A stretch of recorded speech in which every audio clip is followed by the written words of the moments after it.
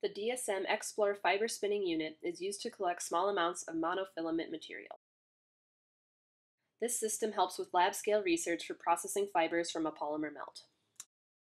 This system is typically used in conjunction with a microcompounder, which is used to blend and mix the polymer. Please refer to the microcompounder video to learn about it. Make sure to have the compounder running with 4 to 5 grams of the polymer melt inside the extruder before starting the fiber spinning process. 2 mandrels can be used to spool the polymer. The mandrel closer to the microcompounder is controlled by speed. The speed dictates the draw ratio, which determines the diameter of the polymers.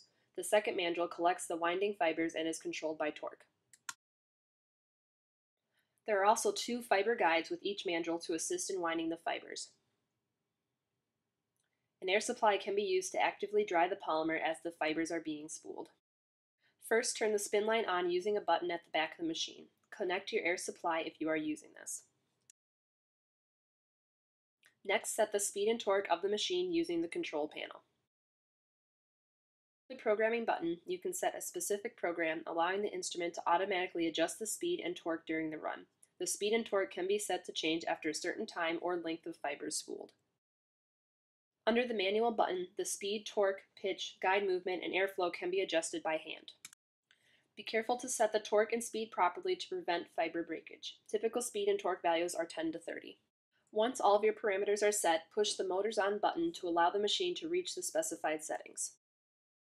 Once the microcompounder and fiber spin line are running, open the microcompounder slightly so polymer starts to come out.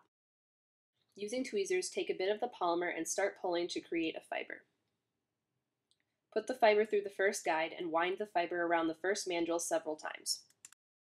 Then pull the fiber to the guide on the second mandrel. Wrap the fiber around the second mandrel as well and make sure it is secure as it starts spinning.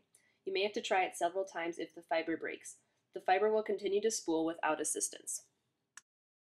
Once you have the desired amount of fibers or the microcompounder has run out of polymer, press the Motors button.